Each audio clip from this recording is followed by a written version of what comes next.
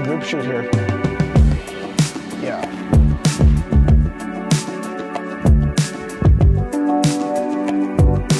But this will be full body.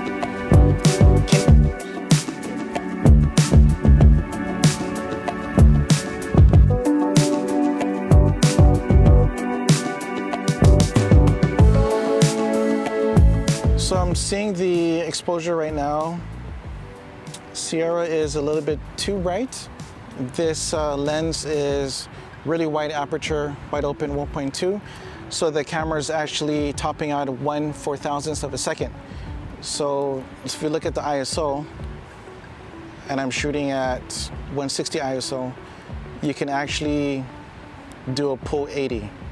So hold down the ISO button on ISO to pull 80. And that should at least help with the shutter speed because I'm topping out at 1/4000. So let me take the shot again. Yes, same pose, good. 1, 2, and 3. And shutter speed went down to 1/1000th of a second. And you don't lose that much dynamic range. Okay, so we'll face towards the wind. Okay, so we'll use the sun as a backlight for your hair.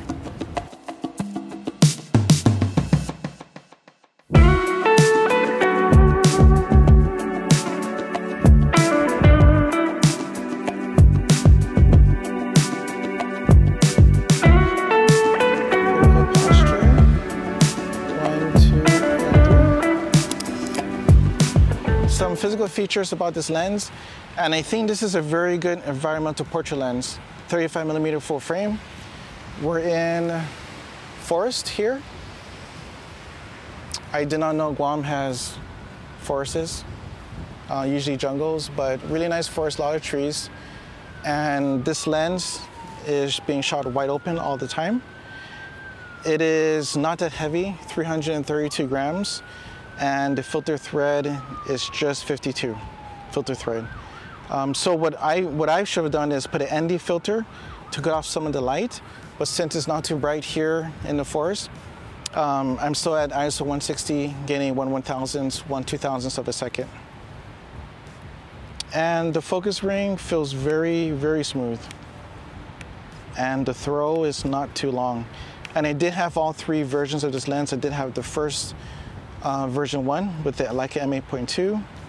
I did have the version 2, but the version 3 is much smaller, much lighter. And it doesn't come with the lens hood when you purchase it, but some say more vignetting, but actually I think the version 3 is much sharper than the first and second. Okay, we'll continue to shoot some more.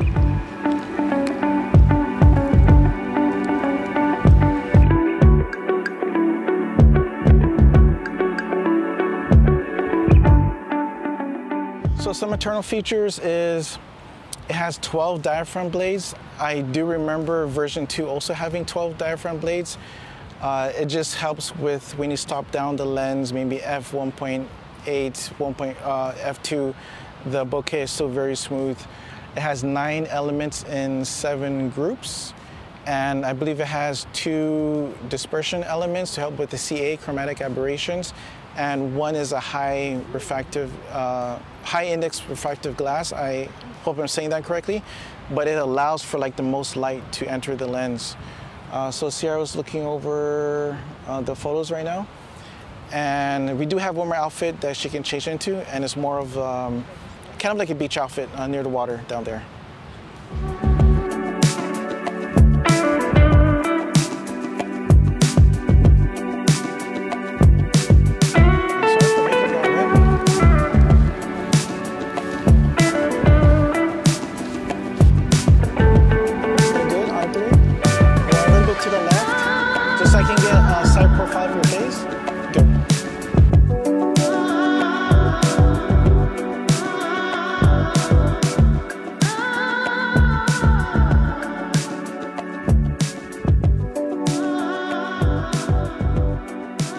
All right, we've been shooting for about 15 minutes. Actually more, I think, maybe 20 minutes. Probably 20. But maybe actual shooting time 15 or 20 minutes because of the rain. Yeah, so we're stopping. But hopefully, crossing fingers, the cloud has moved. And this is a really nice background, matches Sierra's top. And I just mentioned our model today to help me test out the Voigtlander 35mm 1.2 version 3 lens. Would you be able to introduce yourself to our viewers? Hi, I'm Sierra, so Nicolas. My Instagram is sierra.sn. This is my second time. Correct, yes. Shooting with you guys. Yes. The last time was November of last year, 2021. Yes. With the Nikon ZFC, which kind of looks like this camera, silver. The vintage look. The vintage look, yeah. But actually, I think this is like more vintage than the Nikon because this camera came out 2009. Do the math, 13 years old, around. But this has a nice Kodak CCD sensor, and I think with the colors here and your wardrobe, and we still have one more wardrobe, by the way, it's going to be really nice. And paired with this Voigtlander lens, wide open 1.2 environmental portraits, it should be really good. So yes, one more outfit. But how do you? It's hard to ask you how do you like the photos so far because the screen is so bad on this camera. But if actually, I mean, the colors look amazing on this. Really hard to tell with the screen, but I can just like cannot tell. At it, yeah. Yeah, I can't wait to go home and edit the photos, and I can tell already we have some really good shots. Yeah, I like these. So rain or shine, we're still gonna shoot. We're gonna finish this shoot. Yeah. Even in the rain. Yes, and I have shot in the rain before. Speaking about the rain, I'm not too sure if this is weather zone. I don't think so. But light rain, right? I can always wipe it down. I think it'll be okay. The best time to test is right now. Yes. Yeah. Okay, we'll keep on shooting.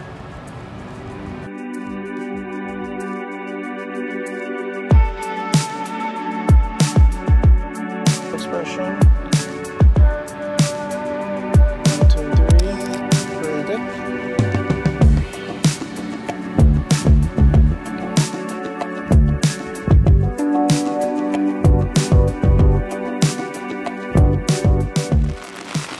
This is inside the Leica M9P. It is raining really hard right now, but viewfinder blockage is not that bad. This has close focusing, goes down to like 0.5. I don't know if you can see it here. 0.5 meters, which is like 1 foot, 6 inches. But for the rangefinder, you can only go down to 0.7. So that's like 2 feet, 4 inches around there. So I'm gonna see how close I can get to Sierra's face to do like a close headshot. But just hoping the rain will slow down. We just have one more outfit and it'll match perfectly along the shoreline here against the water. Okay, we'll keep on shooting.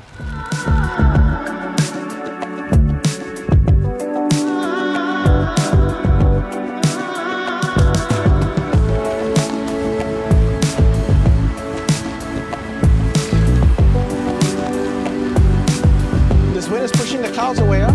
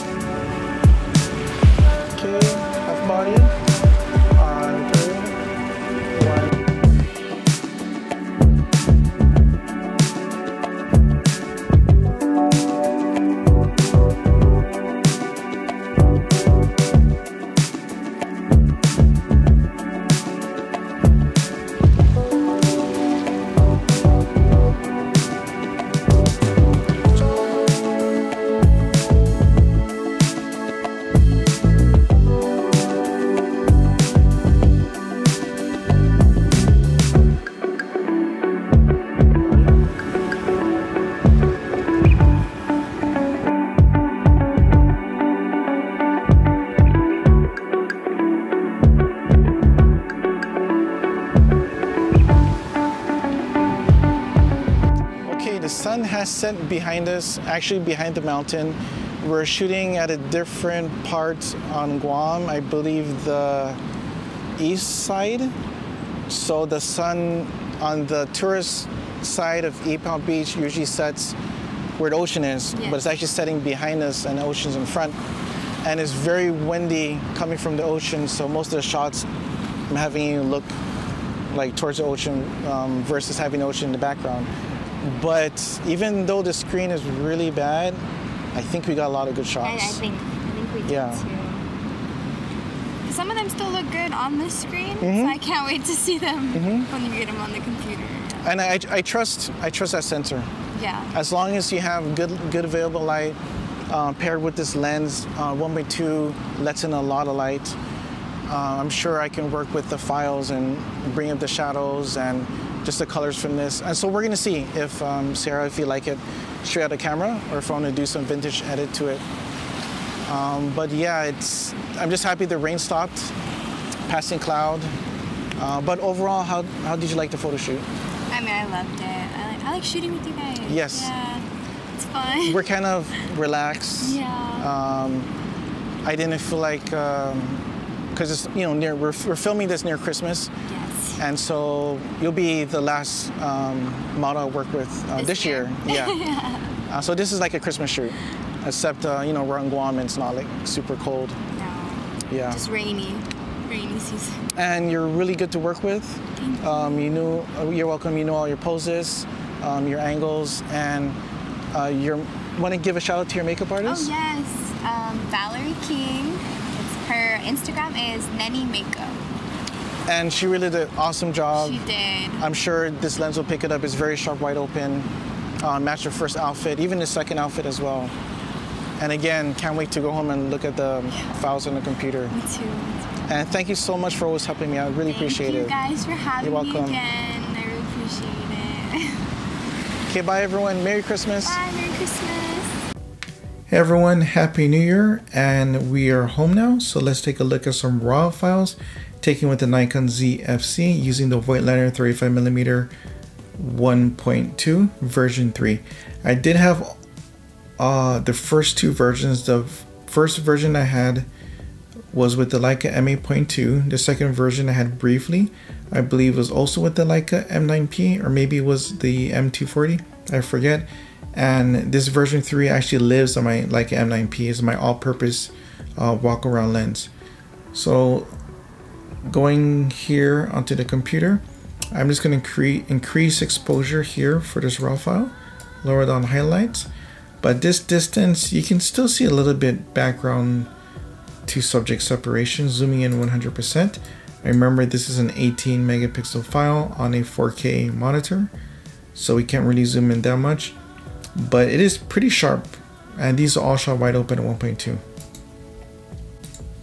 Next raw photo, increasing exposure, lowering down highlights a little bit. Okay, zooming in 1.2. Yeah, very sharp wide open. Background bokeh, a little bit nervous, but it does have some character to it that I noticed. This is a closer shot. Let me do a reset here. And let me lower down highlights, increase exposure a bit, shadows. The bokeh here, a little bit of a cat eye effect, not too bad. There's some CA chromatic aberrations along Sierra's hair here, but not too much. But again, pretty sharp, wide open at 1.2. Now these pictures, let me do a reset here. I was just trying to recover the sky and increase exposure a bit, but even at this distance I think it still gives like a nice 3D effect. Pretty good. This is one of my favorite shots from the shoot. All I did here is just increase exposure, one stop, zooming in 1.2, very sharp. You can see Sierra's eyelashes here. And just the transition from sharpness to blurriness to the bokeh is very smooth. Very nice. And I think this lens is good for portraits, 3/4 body, half body, even headshots. I was testing here different apertures at 1.2, 1.4, f2, and 2.8. Let me just zoom in here. Keep an eye on Sierra's eye to check if it's really sharp and in focus. So background at 1.2.